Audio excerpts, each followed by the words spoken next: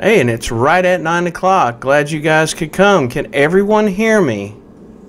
Let's get into your chat there.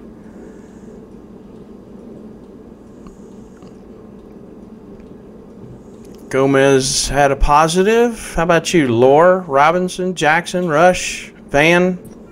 Yes, sir. It's Robinson. I can hear you. Okay. And how do you pronounce that? Biscoco? I don't know. Biscocho, sir. Biscocho.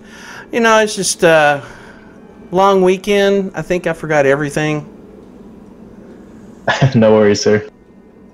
Holy cow. Now they show up. I don't know what's going on. Hey, at 9 o'clock, everybody shows up on the right side and the left side. Gotta love it, right? Sir, I believe it's based on what chat you choose. So if you like choose general, I believe it will show different names. Maybe that's the reason why when I hit the chat, everything showed up. Okay. All right, gentlemen. Hope you guys had a wonderful weekend. I know everybody's like, yeah, right. I didn't get to go out and party. I didn't get to go to the beach and all that kind of stuff, right? Wow, the enthusiasm is just awesome. No? Maybe? Could be? Any feedback? It's a lovely red color shirt you're wearing today, sir. Why, thank you very much. I'm doing my best to be colorful.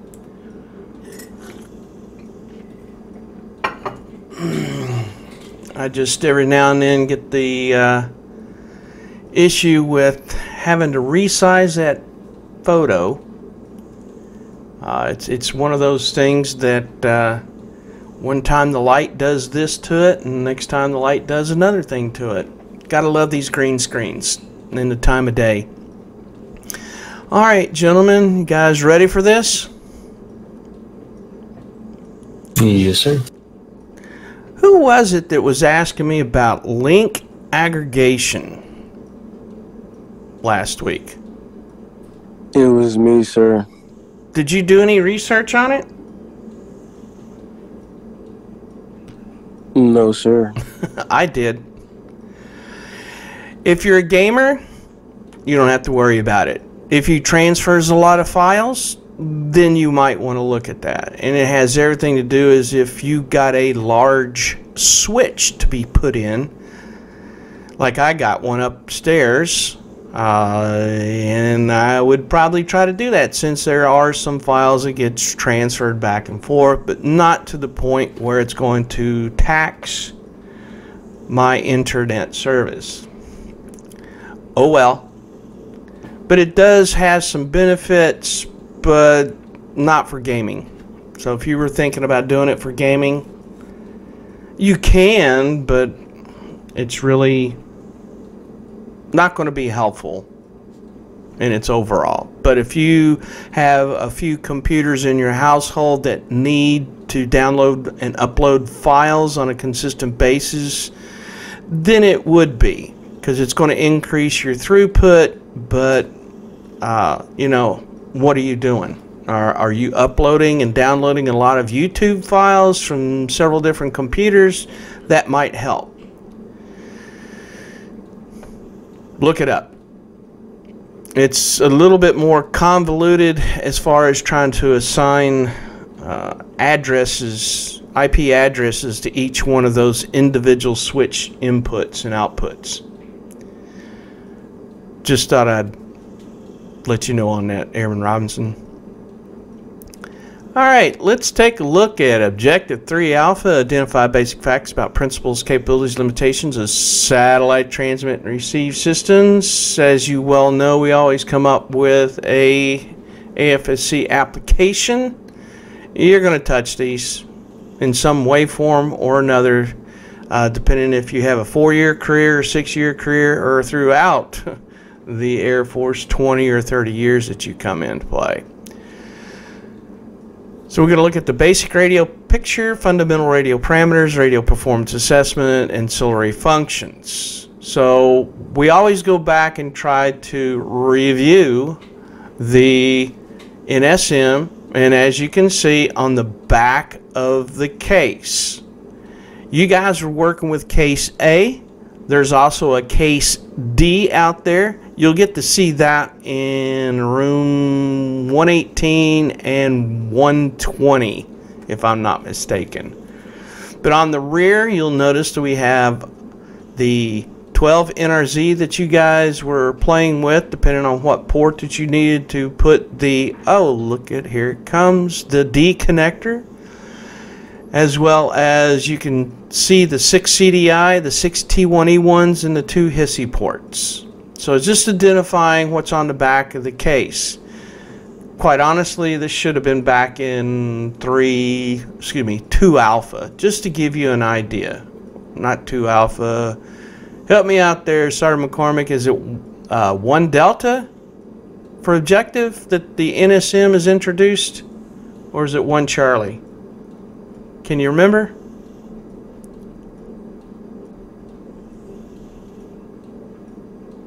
Nope. Okay, we'll go on. Anyway, question. Oh, sorry, my mic was muted. Oh, okay. It's 1 delta. It's 1 delta? Okay, good. This should be in 1 delta. I'm going to see about putting it in 1 delta, because this is an awesome picture here. It is. Did I go through the NSM tech manual with you guys?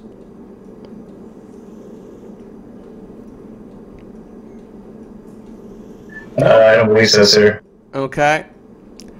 Here's what we're going to do. We're going to change the course here. And we are going to take a look at the NSM extract.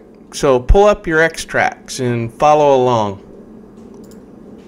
This should be in your file folder that you got from the CTS. Does everybody have it? You should. Yes, sir. Okay. Let me readjust my screen here so you guys can see this.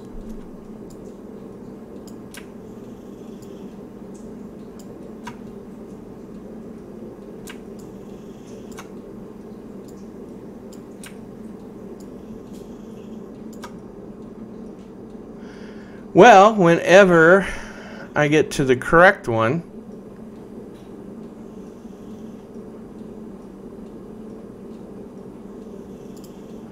that helps. I was selecting on the wrong one. Okay, can everybody see the full tech manual in their display there? Yes, sir. Alright, so here we go. Hopefully this saved everything. You guys know about warnings, correct? You guys should have been briefed that in block 2 about warnings, cautions, and notes. Yes, sir. Alright, so let's see if this saved it for me where I don't have to go hunting for it. Well, I'll be darned, it didn't do that for me. Alright, so first things first, we'll look at 1.3, which is the general function description. What I wanted to point out here is this section right here. Yeah, there we go. With this section that I just highlighted, what this is telling you is anything that you can do in multiplexing, it'll do in demultiplexing. This next sentence right down here, come on, let me have at it.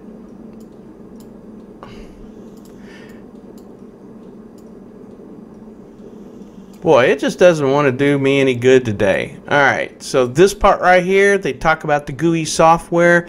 That's what you guys were playing with. Next up, we have our 1.3.1.5 external signal interface descriptions. You'll see that Bravo is our NRZ. You will see the max data rate at 1152.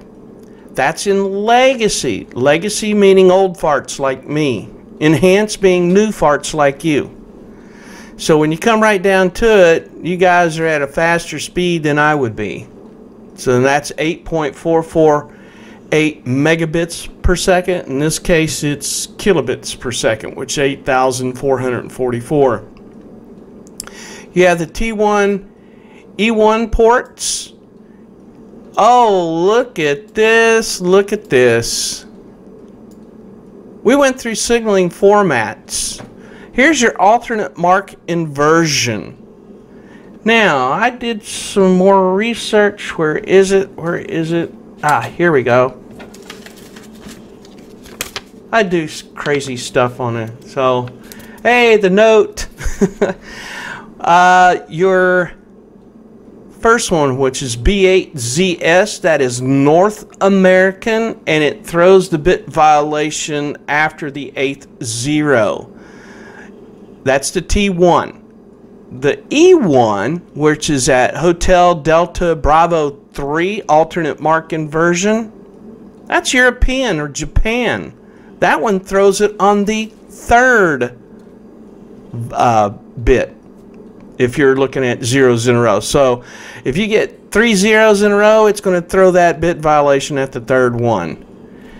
This is the way they do it. Don't ask me why or how. The engineering's figured this out, so we just have to follow it. CDI, you can see that we got legacy and enhanced. Looking down at the youngsters version, it's 4608 kbps. We also have the EIA 530, and if you guys hadn't noticed, when you were putting the D connectors on the NRZ, it should have had EIA 530 on them.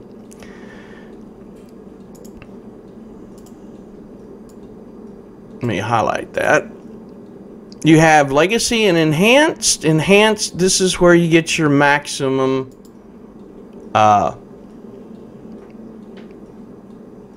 data rate for it, which is 52 meg. Yes, here's where the GUI is. The peripheral equipment is what they classify it. Theory of operation. Purpose of the equipment.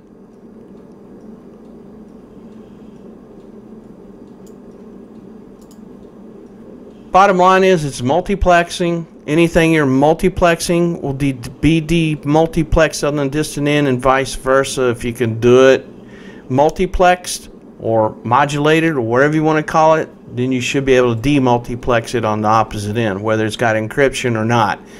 You can see this is probably the best picture out there where it talks about your input to your NSN. NSM is going to go to your TSC 179 in block 9, up to a SAT stem, back down to another set of cases on the TSC 179 into the NSM, and so forth and so on. You guys are getting the precursor to everything. They talk about functional diagrams, but this picture here, where it shows you the ports, you've always heard of a picture is worth 1,000 words. There you go. Tells you all the ports you need to know about, and what more can you ask for? The only problem is you're going to have to figure out what the data rates are, which again go up to, what was it, 1.3? Yeah, 1.3.1.5. There's your information. This page right here, I just like to mention it, is probably one of the best pages I have seen that explains our non-nodal, which is your hub spoke, your mesh, your hybrid, and so forth and so on. It's just a clear picture of it and so much easier to follow. Again, this tells you your port user interfaces, tells you what they are and how to do it. Now this part right here says that any 12 of these ports can be active in a MUX or DMUX configuration at one time. In other words, you can have up to 12.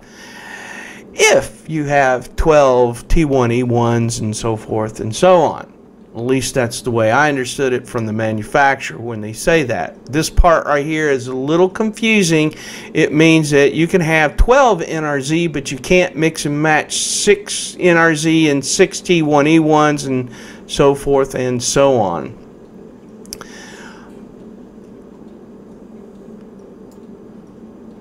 And when we get to connecting, I just wanted to point out this part right here. This is the back part of your NSM. You'll notice that there are no lights. All the lights are where? On the front part. In the front. I don't know where people say that, oh, there's a light on the back. Well, that light might be down below and it's not part of the NSM. Here's all your lights, just to make sure that you guys are aware. So, no lights, that's where all the connectors are. And then you have lights. And of course, each one of them are giving you an idea of what it should be in the operational and non-operational. And you guys, when you were doing your checks with the NSM, you should have had number 5, which is your error light. If everything matched up, should have been in the off mode. And where have you seen this picture before? Oh gee, it's on the GUI. Yeah, the GUI. Once you entered everything in, program it, do what you need to do, then you checked it with your BERTs. And that's about it for operational description. I just wanted to point out your operation portion, and that's in chapter 4 or text 4. So there you have it, gentlemen. You've gone through the NSM-TO. You know where everything is at. Excuse me, tech manual. So anytime I make a save to that, I always, I don't know, for some reason, cancel this. Just exit out. No, I don't want to do that. So let's go back to our PowerPoint slide and adjust that accordingly.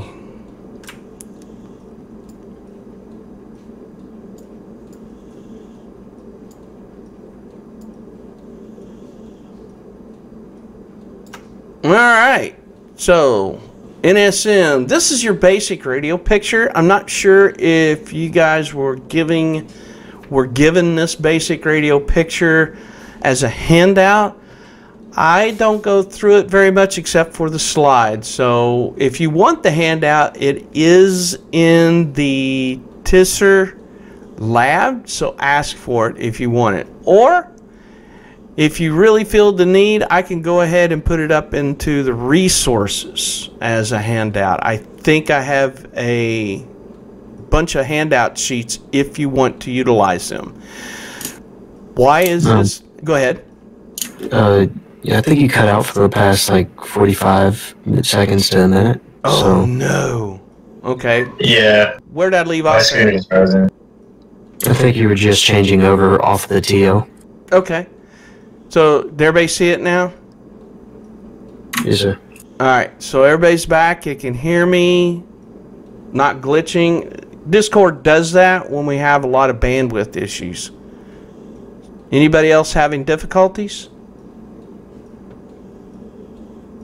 Alright, so this is where I was beginning here. So we all caught up now? Yes, sir. Alright, so this is the basic radio picture. If you want the handout, you know, to practice or whatever, I could give you a handout. If you want to get it sooner than later, that's where you're going to talk to me about. If not, you can wait until you get to the TSSR lab, and you can pick one up there. Either way, it makes no difference to me. I can get it to you sometime today or tomorrow. You guys are performing the TSSR labs starting on Thursday. You'll go to Monday, and Tuesday is your test, correct? Yes, sir. Okay. So, somewhere in there, you should be able to do this basic radio picture, but we do have it all filled out for you in the slideshow. So this This part right here, the red part, is your transmit and going out the antenna. The bottom part is your receive. So we just take a look at this at the basic level, nothing else. So we have an objective called transmit baseband to the distant end. So what is baseband? Baseband is the multiplex traffic that you're going to accomplish in 3 steps to get it out that antenna. The first step is modulating it onto a carrier. The second one is up converting it from an IF to an RF, and amplification, where you're going to amplify it enough to get it to the distant end. So let's take a look at these. So the first one is a modulator. Now with the modulator, we're going to take that aggregate signal, the mission bit stream, the transmit aggregate is another word. Baseband is what we're going to be using because of the Jerk 239 TSSR. We're going to convert that digital information and put it onto an IF signal. Now the IF signal is what I classify as what is it going to be in transmit, what is it going to be in receive. It's going to be different in the Jerk 239. It's going to be in the 7.2 to 7.625 gigahertz. So look how far that aggregate's got to be modulated to. When you're talking receive, which we'll get in just a minute, it's about 70 megahertz. We'll look at that in just a minute. So we're going to modulate it. We're going to up convert it. We're going to take that IF to RF. So we're going to take that modulated signal, boost it up to the operating frequency. We're going to use something called a local oscillator, and that's how we're going to get it up to the RF signal. And I'm going to show you coming tomorrow how that gets put onto the signal. When we get to the final stages, we need to amplify it because it's a pretty weak signal and we need to get it to the distant end. So we got to get a lot of power in order to do that using a high powered amplifier. So those are the 3 steps that we need in order to get baseband to the distant end. When we go to receive, we want to recover the baseband. Now baseband's where all the intelligence is, and it's going to get routed through the multiplexer to the users or channels depending on how it's working. We are going to accomplish it in 3 steps, normally the reverse of transmit. So if you got transmit down, you can get receive pretty easy. So we got RF signal recovery, in other words receive it. We're going to amplify it using that RF signal recovery. Then we're going to down convert it, convert that RF to IF, and then once we get it down to that down conversion, we're going to clean it up and demodulate it into the baseband. So let's look at the steps here. The first one, we're going to bring it in, get it amplified.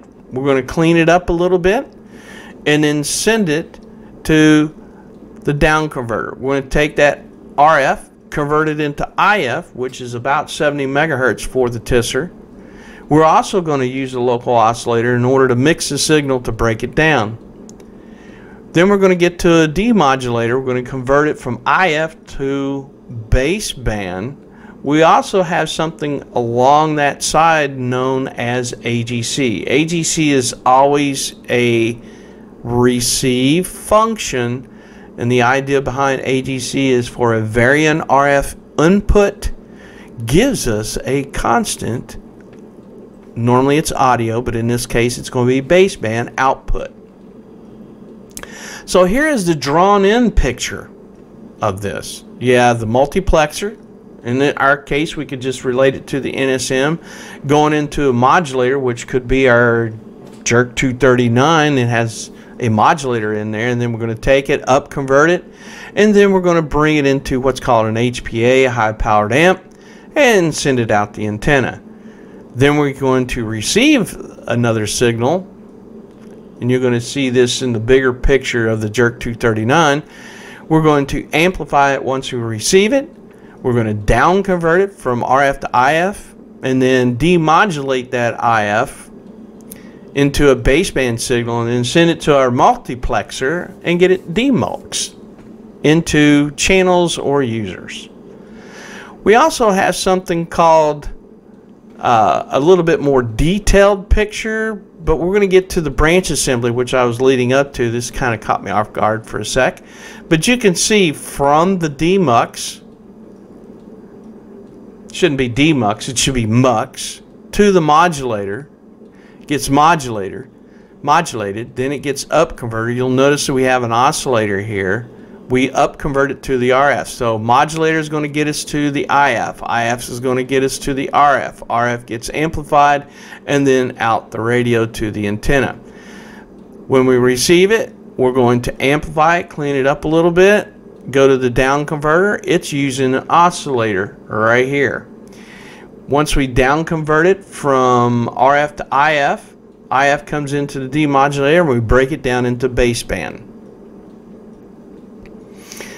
Next up is this branch assembly that I was talking about. This branch assembly is nothing but passive devices, passive electronic devices. We have something called an isolator. This is a duplexer. This is filters, a circulator, or I think that's called a diplexer, out to the antenna and then back into another filter. This whole section right here is all passive. And it's crazy how this circulator works too. I had to research it, and all it is just, it has ferrite iron cores in it, and it has everything to do with the way the frequencies work. One's being sent out and the other one's being sent back in. It's a three-way, you know, input, output, and it directs paths. One goes to the receive side, and then there's the other one coming from the transmit side. I don't know the engineering background. I've been trying to look for it, but my goodness gracious, it is, for a simple circuit, it sure is complex in the theory. Next up, what does a branch assembly does? Well, you can read all of this. I just gave you a little bit about it. The suppression of unwanted harmonics. This is very true in transmit. It does generate external noise through the amplifiers, so we got to eliminate most of that noise. Anytime that we have a broad range of frequencies coming in the antenna, we're going to need to do some filtering that's going to aid us in that selectivity of a small amount of frequencies so we can pick up our signal. And of course, when we are always transmitting, we do have to monitor our output power because we don't want to overpower it or underpower it. So let's take a look at each one of those items. First one's called an oscillator. Whichever way that arrow is pointing, that's where the signal is going to. You do not want the signal coming back in. Isolators are very good for transmit circuits. And what that does is it prevents that voltage standing wave ratio. In other words, if you were to take a slinky, stretch it out, do a little flick with it, and you would see the wave going down to the distant end, but once it hits that distant end, it's going to bounce back. That is basically a scenario of a return wave. And it harms the original wave that's going out. So that is one of the things that an isolator does. It prevents that wave from getting back into the transmit gear, because the last thing you want is one of those waves to come back in and toast your equipment. It does provide some impedance matching, and I like this, different medians between the coax and waveguide. This is very true. When you're using any type of antenna, there is a problem between when you're going from that cable connecting it up to that antenna. Why is that? Do you guys know what the ohmic impedance is for your radios? Take a wild guess. Impedance of the radios. Does anybody know? No? Hello? Is it like a number we're looking for? Or? Yep. What is the ohmic impedance? In other words, the value in ohms. Is it 200, 3,000? What? We want to know what the impedance or the ohmic value, ohms, because impedance 50 is... ohms. Yes, very good. Who said that? I didn't... Airman Laura Garcia. Okay, good job. How'd you know that? I remember that number from block, I think 2 or 3. Okay, good. I was going to say it's normally stated a lot in block 2. Well, what's the ohmic value of your RF cable? In other words, the coax cable that goes between that and the antenna.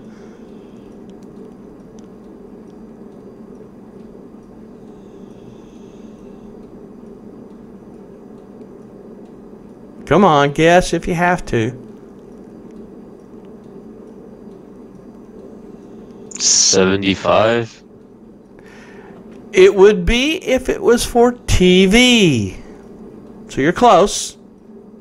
If my radio is 50 ohms and we talk about impedance matching, what would our cable be? It'd have to be at least 100. 50 ohms. That matches, doesn't it? Well, what's the ohmic value of our antennas? 50 ohms. Here's where the problem lies. Most of your antennas are anywhere between 1 ohm and as high as 1700 ohms. So that's an impedance mismatch, isn't it? Well, with isolators, when you're matching that cable to an antenna, because there is an antenna inside the waveguide, there's got to be some type of impedance matching so it doesn't overload the back end or the transmit section. And that's what I'm trying to get at with this isolator. Because you have an impedance mismatch with the antenna, you're going to have some VSWR that's coming back. And the idea is if we can give some type of impedance matching when you make that connection, we'll do well. And this all goes back to block 4 theory too. So when we look at directional couplers, this one's a little bit different because what it is it's nothing more than 2 RF diodes. And you're going, okay, I don't have a clue. Yeah, you do.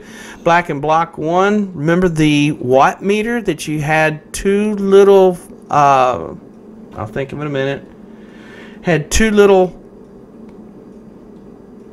actually those are RF diodes in them.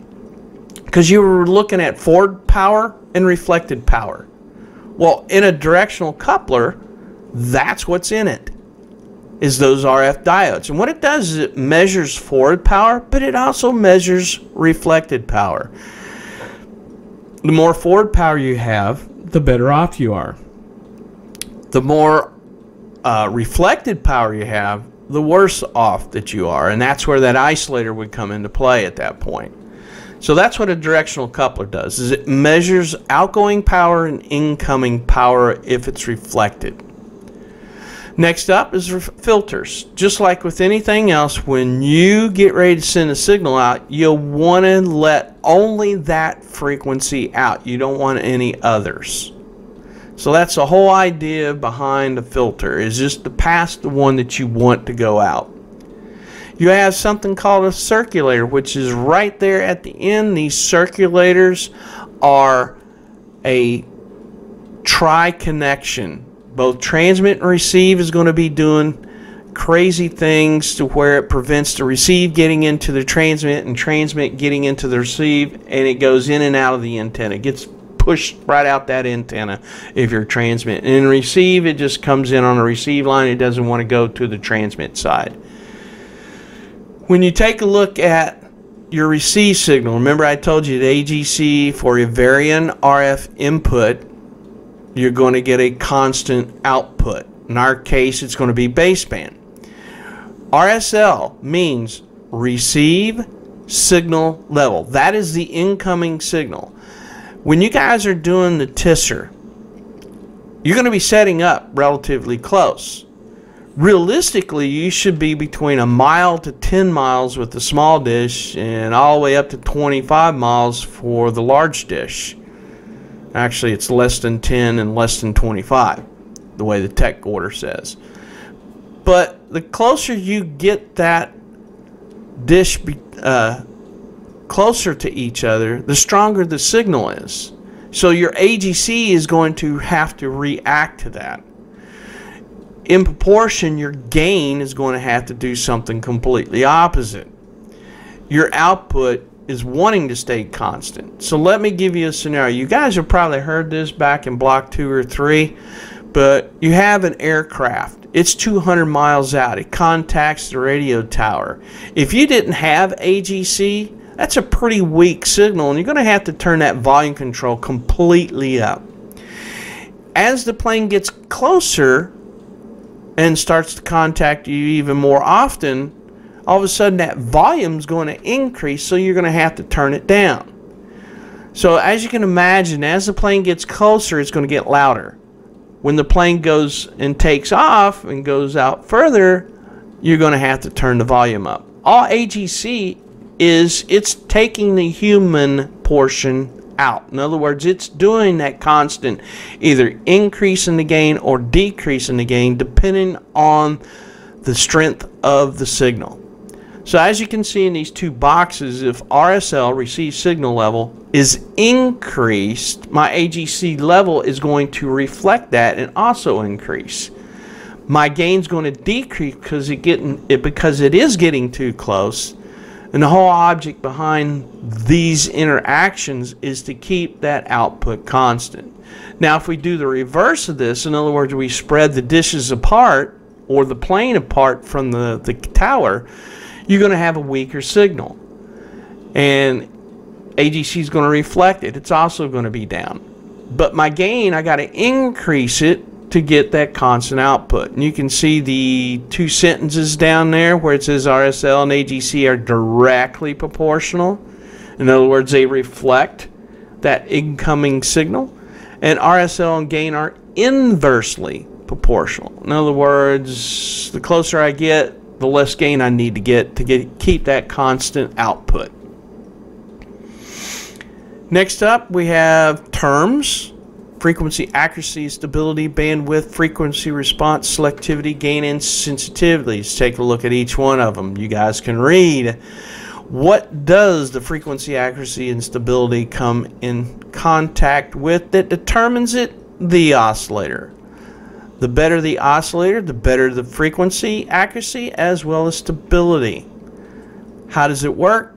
You guys have heard this before. Phase lock loop. That's how it keeps it on frequency.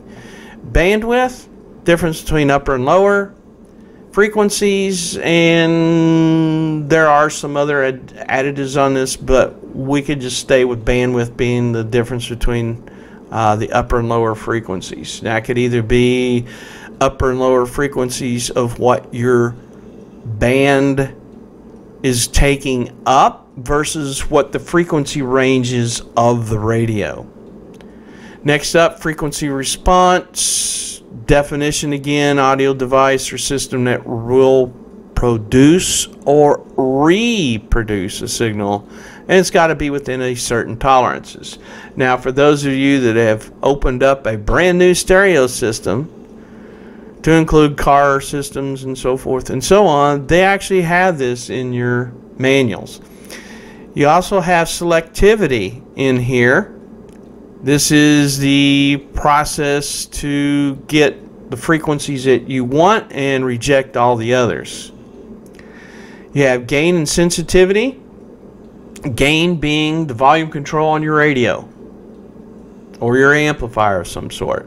Sensitivity, how well I'm able to pull that signal out of a noise area and be able to distinguish what that intelligence is. Now, you guys have probably done something called signal plus noise to noise ratio in block 3. Correct me if I'm wrong. Yes, no, maybe? Wow. Class? You don't remember it? Not quite sure, sir. Yeah.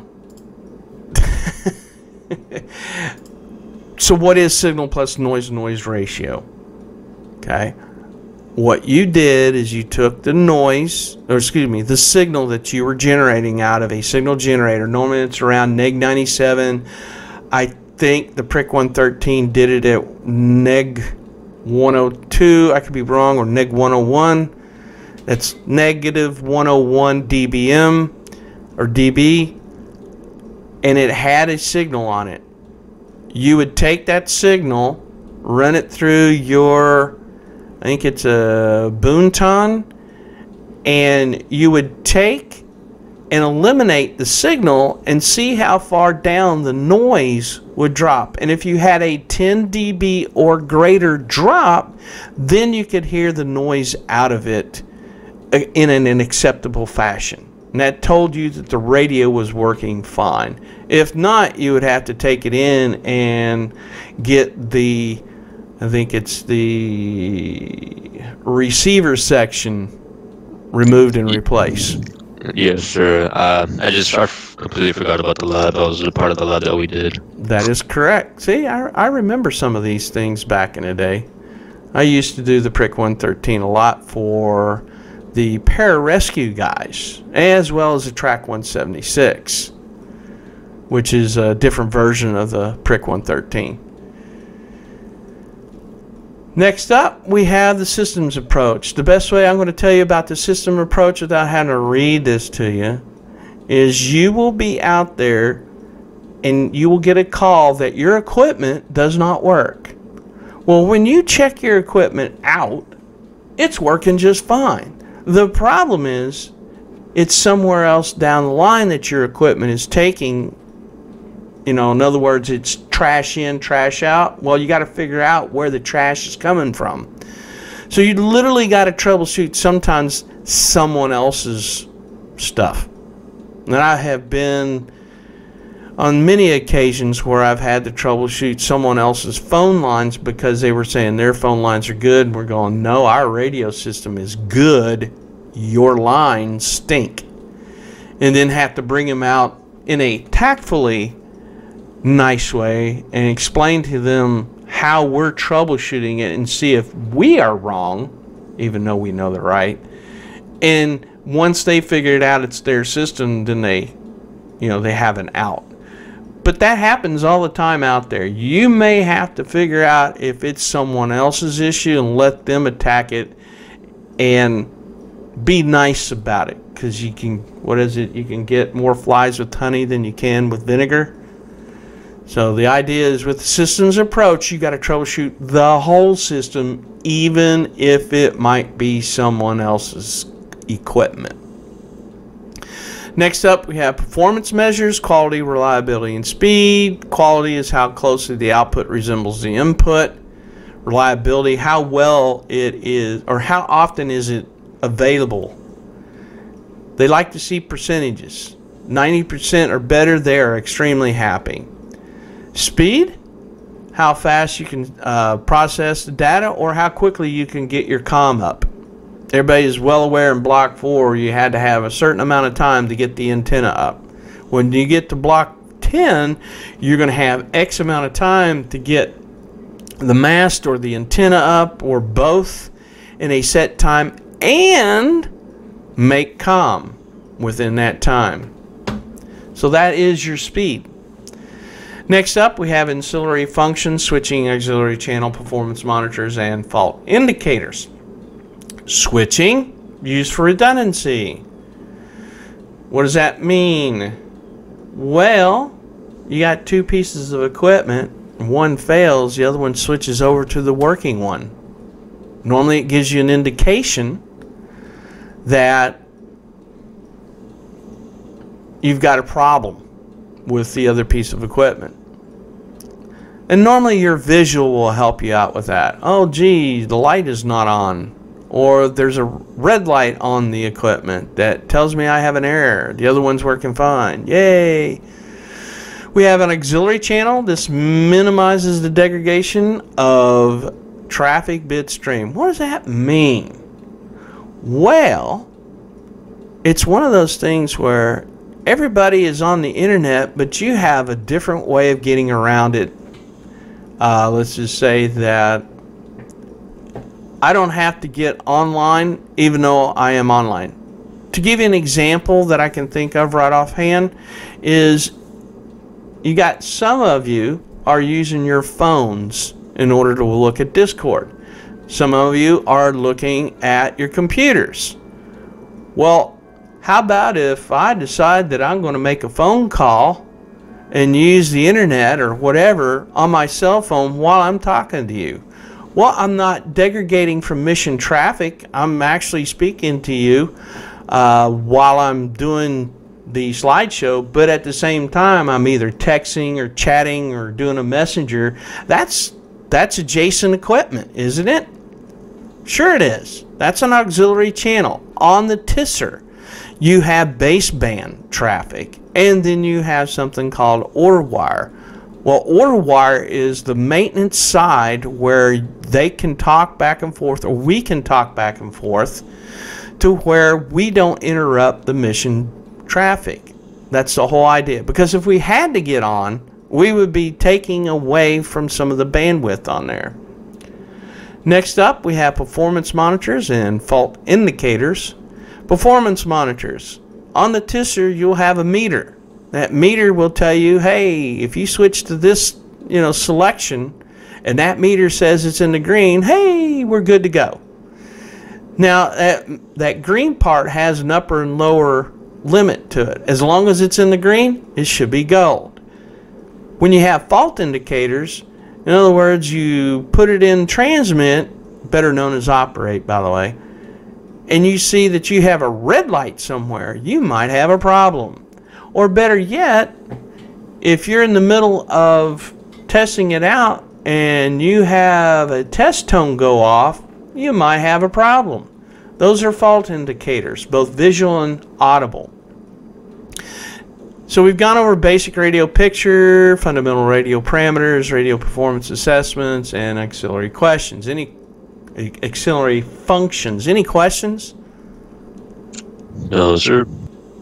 Pretty straightforward, isn't it? Yes, sir. Probably boring as crap is, right? So I have a quick question Sure. about the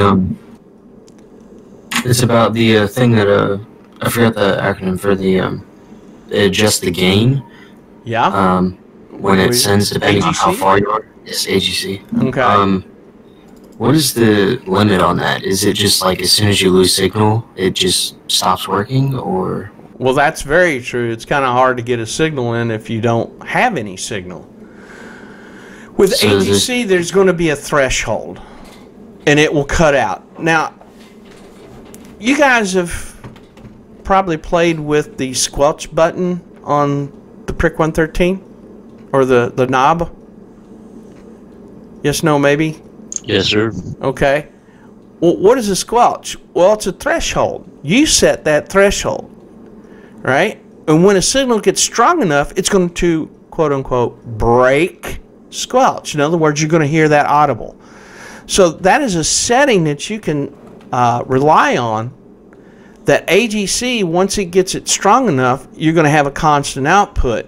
But it's got to break that threshold for you to hear it. If that's what you're asking on AGC. Okay. Like, Yes, sir. yes, no, maybe. I got it now. Okay.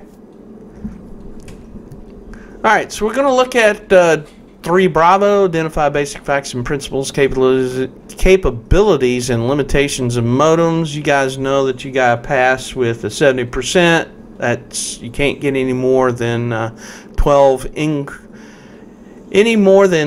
incorrect, you're past the 70 mark. There is 40 questions on there. I suggest very highly that you pay attention to each one of those questions, because this is probably the closest I've ever seen any one of our tests get to a college level test, because you guys are taking college, by the way. So if you got any questions, we're going to be doing a review on Thursday. Well, not a review. We're going to be doing appraisals on Thursday, so make sure that you get them done. They're in the Block 7 resource folder at the top part of this page. So make sure that you get them and start working on them. Alright, so the first thing we'll look at the AFSC application. What are you going to do? You're going to work with modems. You guys are dealing with modems day in and day out just because you're on the computer. We talk about general modem principles, types of modulation, forward error correction, interleaving, traditional modems, and IP-based modems. This is going to be pretty quick. You need to stop me if you get a little confused on this. I'll try to keep it straight for you. So what the heck is a modem? The easiest way to explain this. Has anybody ever seen the History Channel's, I guess you want to say a conflict between, I think it was Edison and Tesla? In other words, AC versus DC? I believe so, yes, sir. Okay. So which one Yes, goes... sir. Okay. Well, which one goes farther, AC or DC? AC. AC. Okay. So how do we get DC, better known as a digital information, how do we get it from point A to point B? You tell me, sir. Oh, It travels by AC and then converted to DC at the okay. end line. So we're going to modulate it, i.e. the modems, into an AC signal and send it to the distant end, and then it's going to get demodulated back into a digital signal, and that's how modems work. You get modulation and demodulation happening all the time. So this is what's happening. Modems is taking a digital signal and using it either, and there's several different methods here. We're going to go through 3 of them. And how we're going to get from DC to AC, send it over a long distance, get it from AC back to DC. So let's take a look at these. Baud. Everybody has seen baud before. We've known it as baud rate. Now we're going to change gears and call it a symbol. Why? Because computer people like it as a symbol. I don't know why. So we're going to look at a couple different modulation techniques. We're going to see, now don't get confused with bit versus baud. Alright, bit versus byte is another one. Bits, you have 8 bits in one word. That could be 1 byte. So depends on how things are worded. Try to keep them straight. What do we need to know? That symbols are the same thing as baud. So you can have those interchanged here. We can do as much as 10 bits per symbol. So we're going to take a look at these. The first 3 that we're going to look at as far as going from a digital signal to an analog signal is frequency, amplitude, and phase. Phase is where things are starting to get a little complicated. So let's take a look at these. First one is frequency. If you've ever remembered back in the old, I shouldn't say old days, we still have them on certain ham radio areas where you can do what's called ditty bop. What is ditty bop? D-I-T-T-Y-B-O-P. Well, if anybody's ever watched the movie Titanic, when they go in, they start messaging using a tapper, so to speak. That's ditty bop. That's basically doing dots and dashes over the RF way. And that's how things started for digital communications. Frequency shift keying is 1 bit per symbol. Let's take a look at them. As you can see, for any time we have a 1, we will have a higher frequency. Anytime you see a 0, we will have a lower frequency. And as you can see, starting from right to left and how the digital signal is flowing. We have something called amplitude shift keying. So FSK versus ASK. One is dealing with frequency, this one is dealing with amplitude. Ones and zeros. Logic of 1 is 1 amplitude, 0 is a different amplitude. It's also 1 bit per symbol. Let's take a look at them. So lower amplitude could be a 0, higher amplitude is a 1. Those are pretty simple. Now we're getting into phase. We have two that we're going to go through real quick, and one is called binary and the other one's called quadrature. So it's binary phase shift king and quadrature phase shift king.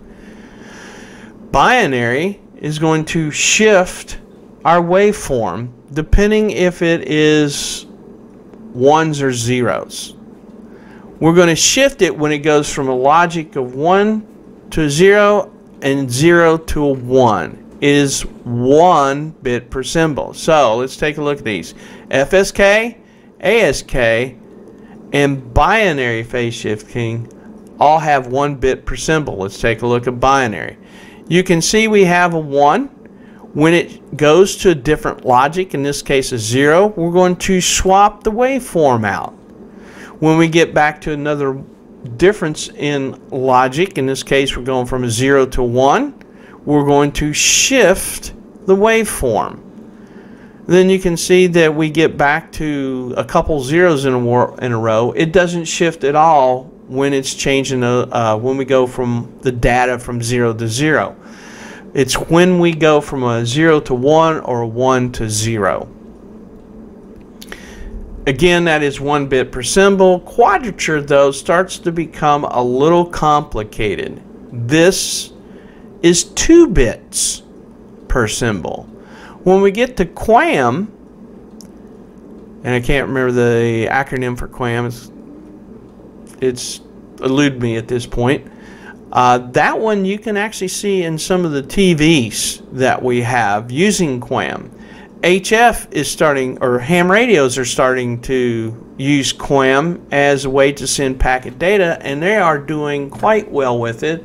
And I think that's the reason why they're going to start re-emphasizing HF, along with, oh crap, China can shoot our satellite gear out of the atmosphere. So I think that's the other reason why we're going headstrong into HF here pretty soon.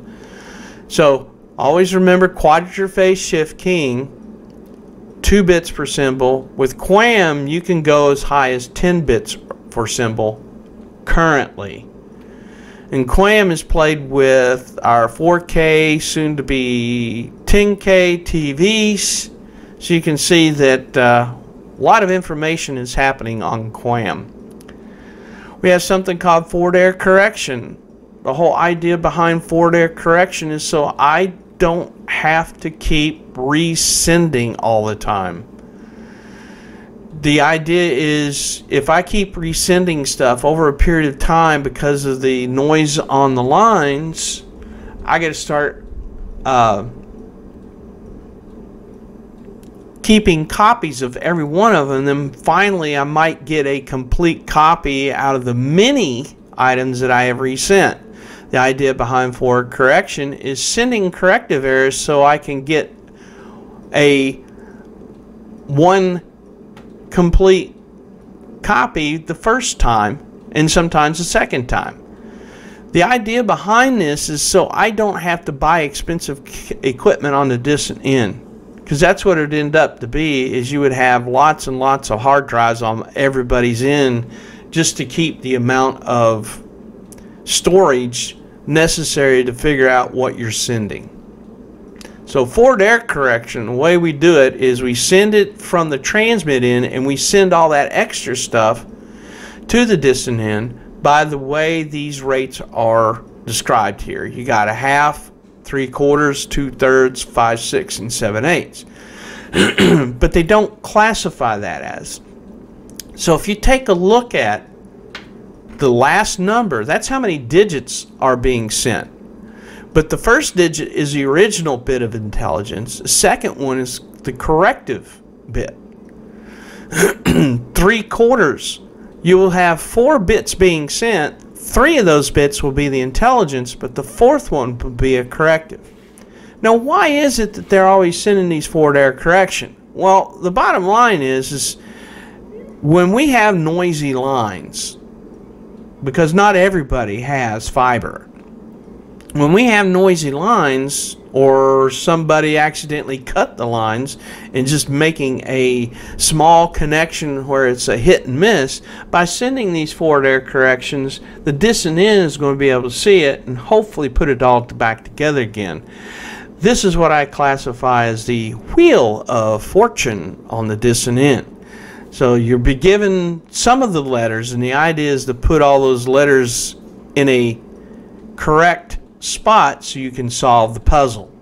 Get it? Wheel of Fortune? Forward error correction? Yes, sir. Well, that's the simplest way I could think of. So next up we have something called how in the world do we figure out symbol rate, better known as baud rate? Well, we combine data rate, modulation type, and forward error correction. So if we have this little box here showing everything being put together to give us our symbol rate. Now there is a mathematical equation. I'm not going to have you go through it. It should be in your study guide workbook.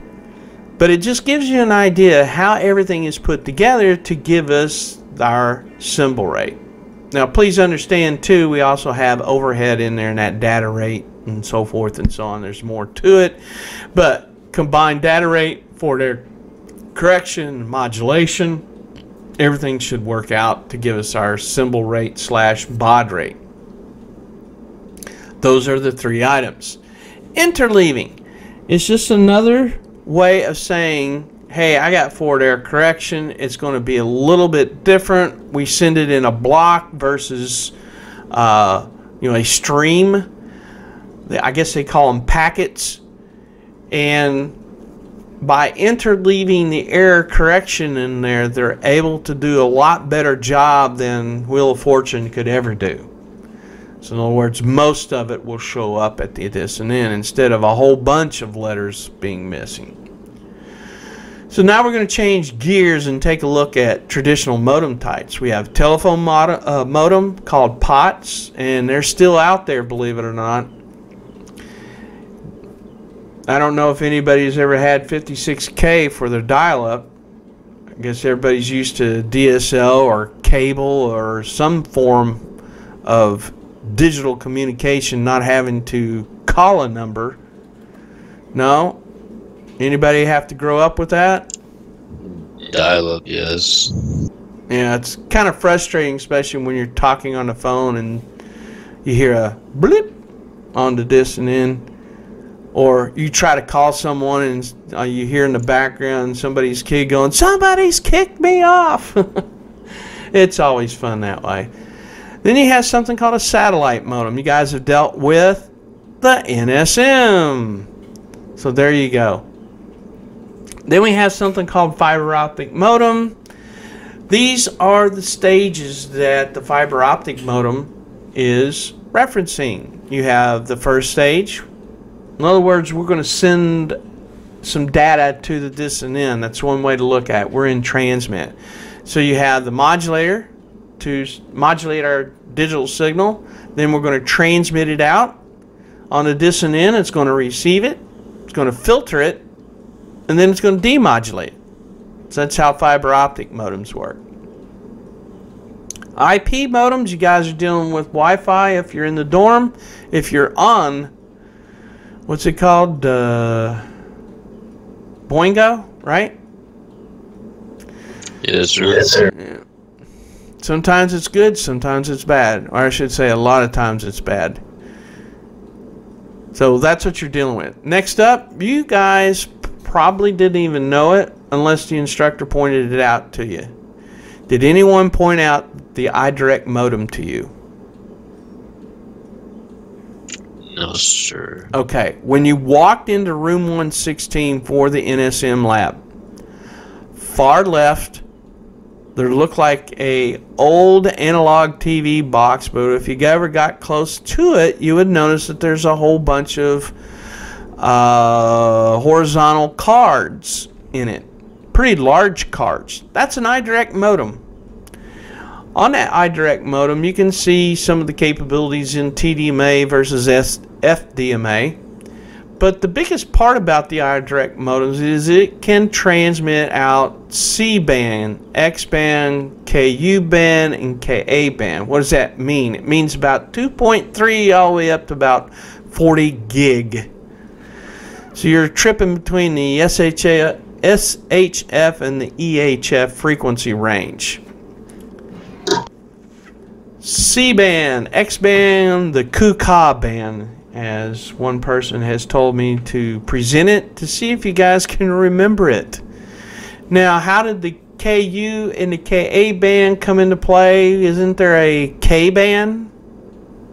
Not to be confused with K-pop. Yes, there is a K band out there. KU means it's under the K band. KA band is above the K band. That's how they came into being. And there's charts out there to show you the frequency ranges out there. Just Google it. So we've gone over general modem principles, types of modulation, forward error correction, interleaving, traditional modems, and IP-based modems. Is there any questions? No, sir. No questions. We'll continue on.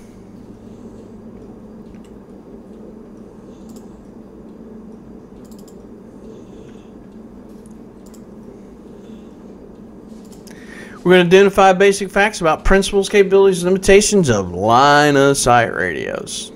You guys have probably come to figure out that we deal a lot with antennas and the equipment. That's very true. So with anything that we are dealing with, you've got to have some part of an understanding on how things work. Without it, without this knowledge, you're going to be what I call overwhelmed with information as a technician. So we're going to look at line of sight principles, repeaters, limitations of repeaters. Gentlemen, this is in your C's and D's. Let me pull up, see which one it is. Oh, rats, it's not going to give it to me. I got to disengage from this. It is in your block 7 information.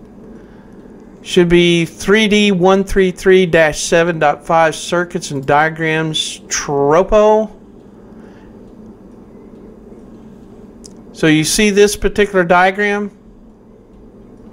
Well, when I scale it out, but I just wanted to let you know you guys have the electronic copy. We're going to go through this part. This part right here is pretty important to review. You're going to see a couple different repeaters, and this is the TSSR that we're going to be going over starting tomorrow. So I just want to make mention this particular segment of the slideshow is about this part and this part. So let's get back to our line of sight.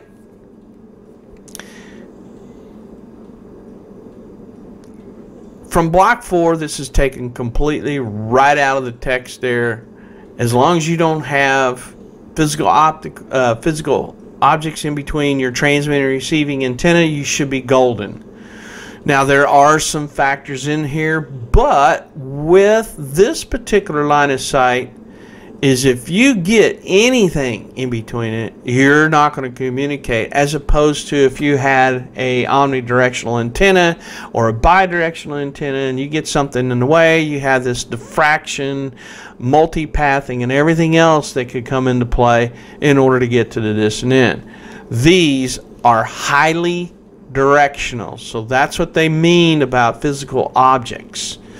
So if you can't hit the antenna on the distant end, you got something in the way, or it's too far out. So this is that picture I was showing you about. The radial horizon extends 15% farther than optical. In other words, how far out can I see it? Well, because of the electrical portion of the Earth, you know that we're going to have some type of ground wave hugging the Earth. It's not going to go too far, but it is going to go farther than our optical horizon. Now with true horizon, that's where I can pretty much, where the Earth curvature is, that's what it's explaining. So you have true horizon, curvature of the Earth, versus optical horizon, how far I can see out there, versus a radio horizon, which is even farther than the true horizon and optical. This is a typical line of sight. We got 20 to 50 mile range, and that has everything to do with the frequencies. In our case, they deal with 3 to 50 gig. Power is 1 to 5 watts. Whoops, too far. Our practical applications for line of sight radios, in our case, most of our equipment we're going to transmit anywhere between a couple miles to maybe 100 miles. Now, the idea behind line of sight radios is we need to get from point A to point B. Now, on the base with TSSRs, that makes the most sense, because how many of you want to dig a ditch to put your cable in so people don't, you know, run over it and stuff like that? Well, I don't want to be digging ditches. That's pretty, you know, tough, especially if you don't have a backhoe to do it, or some type of cable barrier thingamabobber that they've got nowadays, or they can just take the cable and, or the pipe, and just shove it under the ground as they're going with it, and then thread the cable through it all in one whack. So with line of sight radios, we're able to take our communications and shoot it across the base without having to dig cable. Now, of course, it also has some limitations, such as terrain and distance. For example, I don't want to dig cable for the next 20 miles. Isn't practical. Well, maybe I want to shoot that over top of the mountaintop there and get it an extra 20 miles. Well, this is where repeaters come into play, because that's going to extend our radio horizon. There are a bunch of different things we got to look at when it comes to repeaters. What are they? Well, they're a transmitter and receiver. Well, they got to do two functions. First of all is frequency translation. What does that mean? I like to call it frequency conversion. What you're going to do is you're going to receive one frequency and convert it into a brand new frequency within the equipment's frequency range, of course. And the idea behind that is so you don't interfere with the frequency that you just received. The next part of that story, because of it being weak when it hits the repeater, you're going to have to amplify it. So those are the two main things we got to worry about when we're dealing with transmitters. It's how we're able to convert it and how well we are able to amplify it.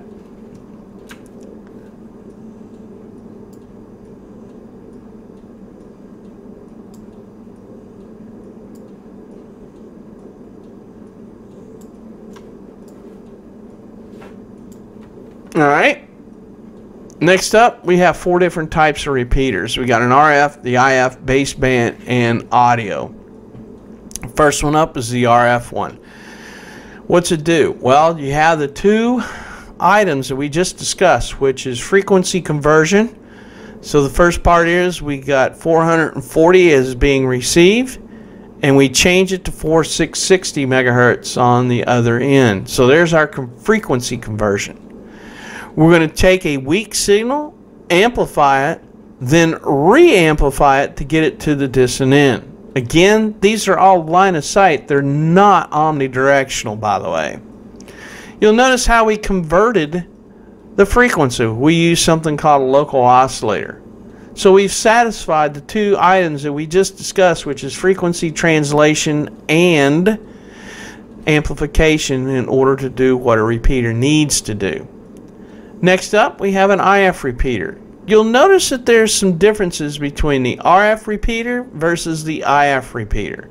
What does it do? Well, it still has frequency conversion going from 400 megahertz to 4660 megahertz from one end to the other.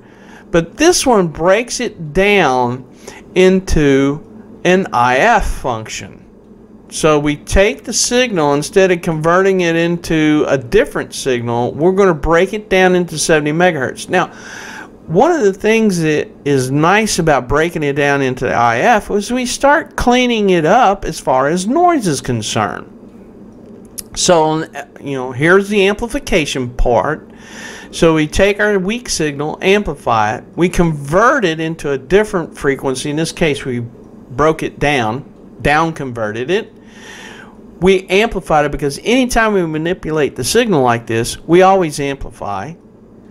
We take an up conversion, notice the two oscillators in here by the way, to what the RF output will be, and then we amplify it. So we satisfied the frequency translation and amplification, but we broke the signal down even farther.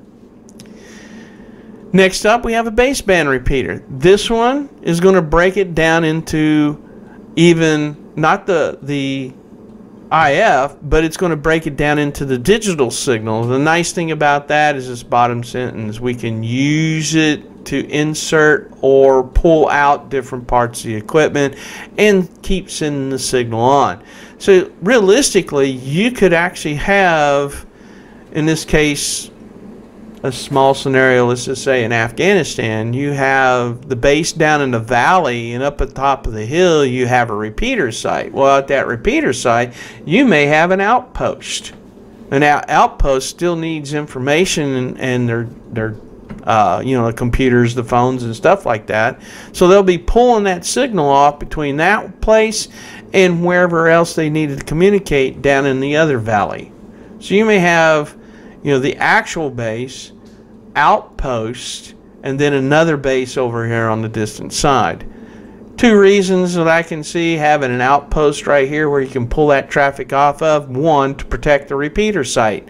Two, to make sure that the observation, because that would be an observation post, in seeing what the enemy may be doing.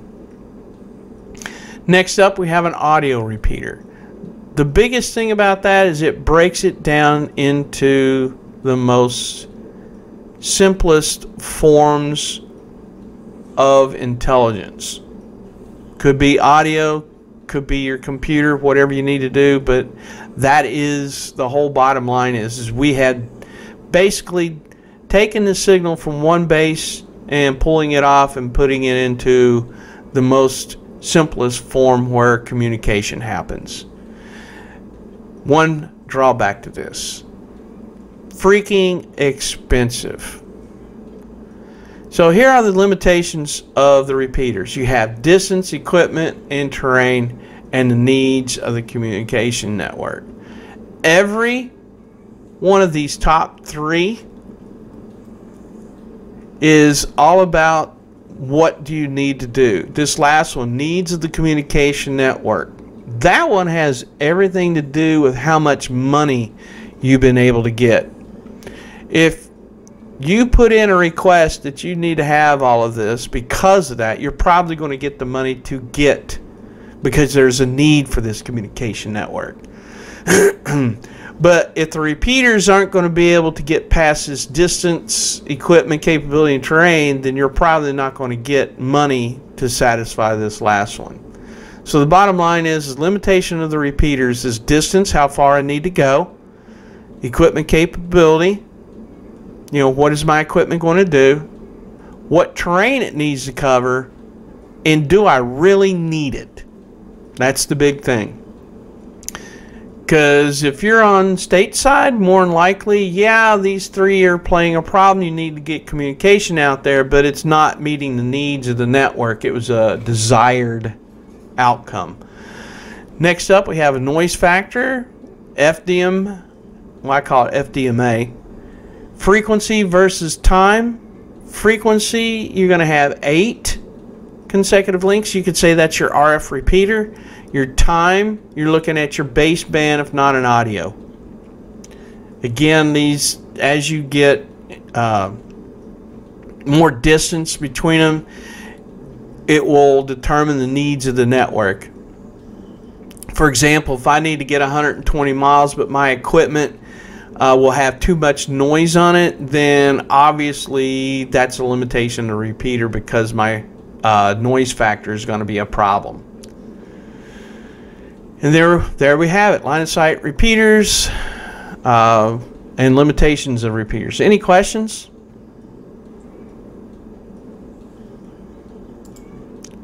Anybody snoozing on me yet? No, sir. Smile, it's... What the heck just happened? One more and then I'll turn you loose. What time is it? 10:21, sir. Okay. You would think I'd know that on the bottom right hand side of both my monitors. Wow. And thank you. No problem, sir. Did everybody have a bad weekend? Because normally I got one or two of you constantly talking and asking questions. What's up? Just kind of a boring weekend. It's just a slow. Can't go off base or really hardly do anything, so it's great that we got 4 days.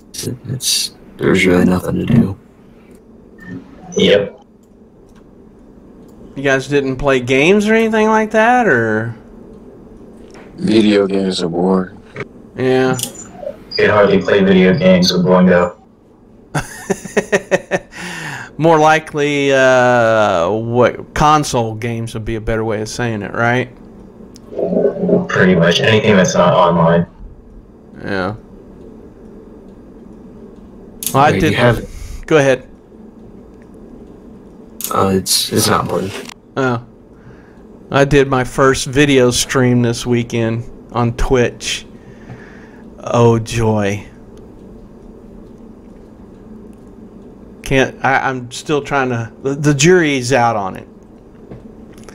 Alright, so we have identify basic facts about Tropo. Hopefully this will be quick and painless for you guys. Hey, it's almost lunchtime, right? Go to that Yes, sir.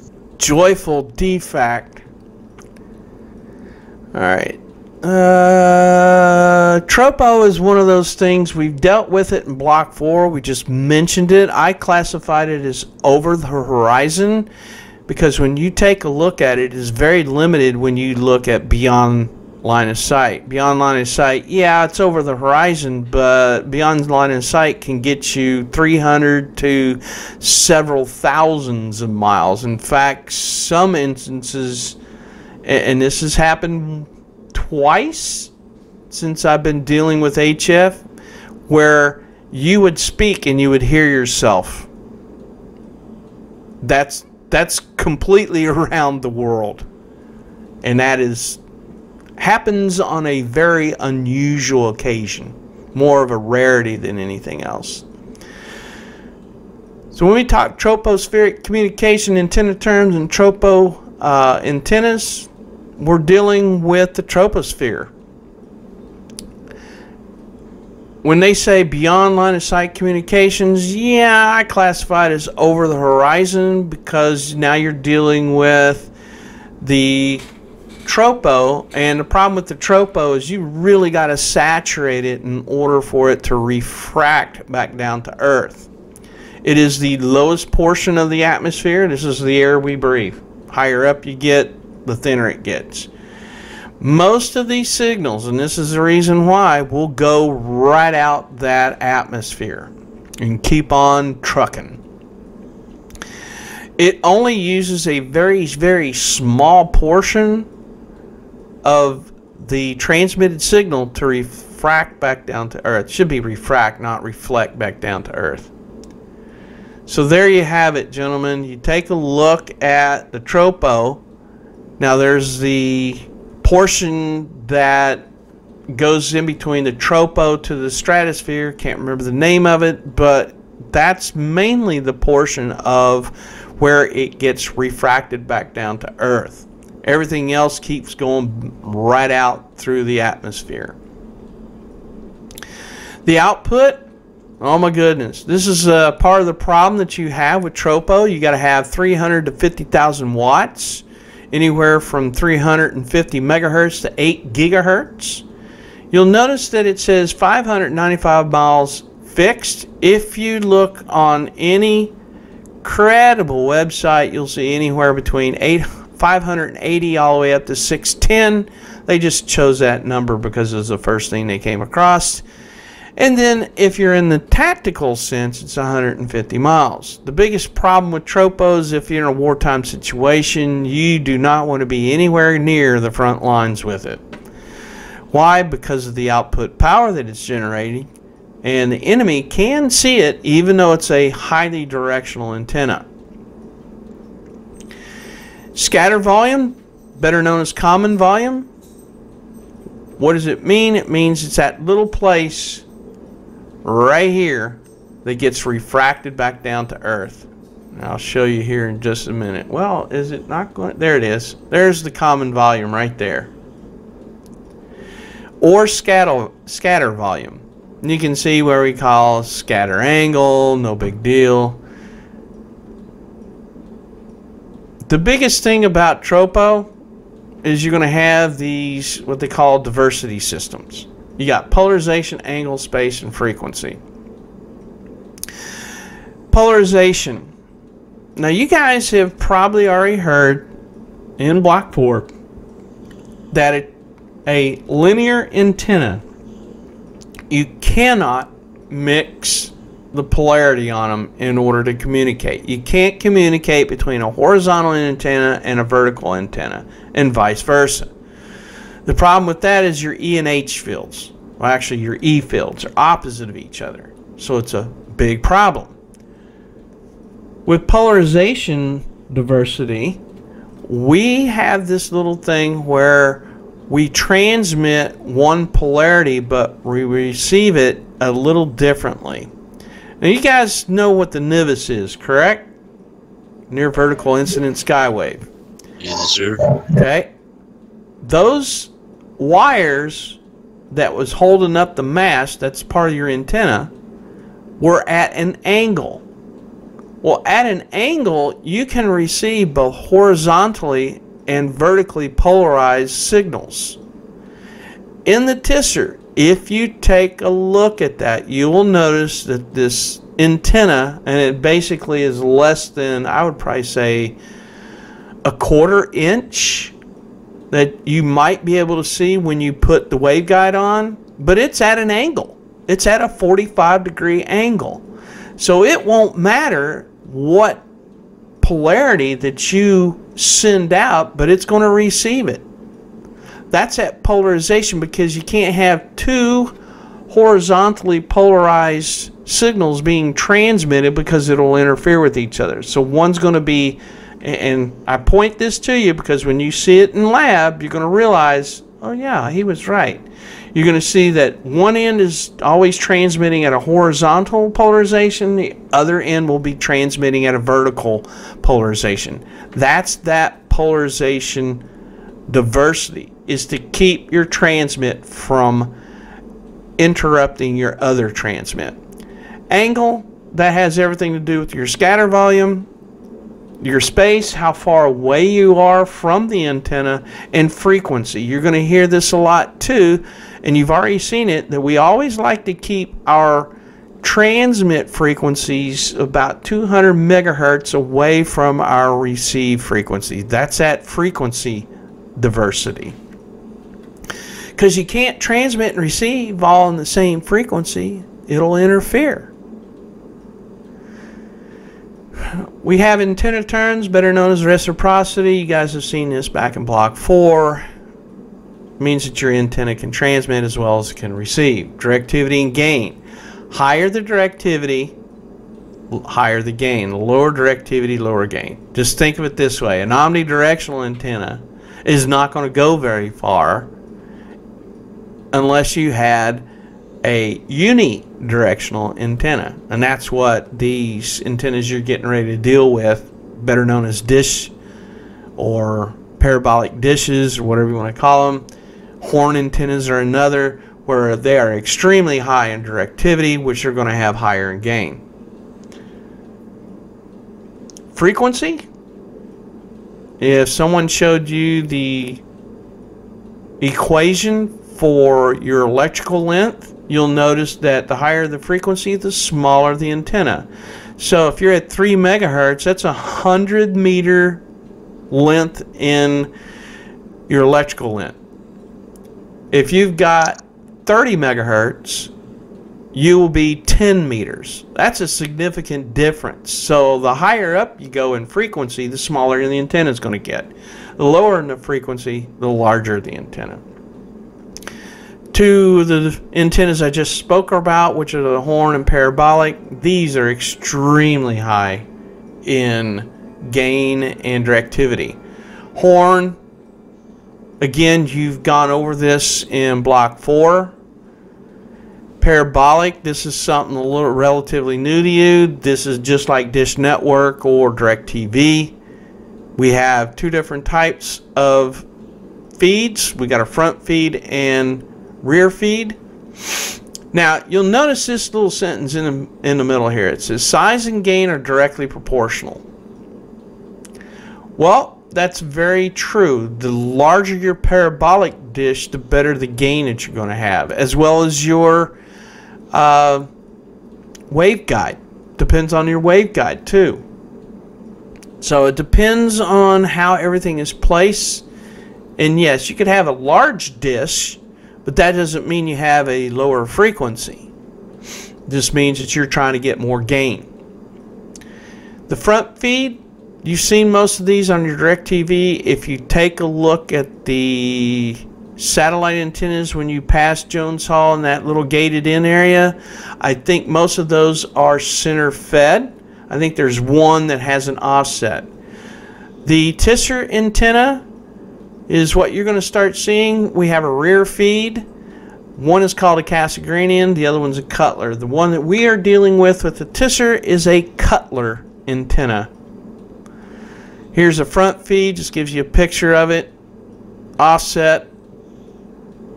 Cassegrainian. The difference between a Cassegrainian is this little parabolic subreflector. Feed horns on the rear of the dish. The Cutler, on this particular end, there will be a couple of metal flat reflectors. Now, with the TSSR, the short antenna has the ping pong ball cover ripped off of it, and you should be able to see it. When you look underneath those two metal reflectors, you will see two rectangle holes. That is where the beams will either enter or exit out of to be either sent or received. The idea is, if we have, let me see if I can go back to it. If we have a transmitted path, we're going to shoot it out of the feed horn. It's going to hit those metal reflectors, bounce off the dish, and then out. If we're receiving, it's the opposite way. And there you have it. TropoCom, antenna terms, tropospheric antennas. Questions?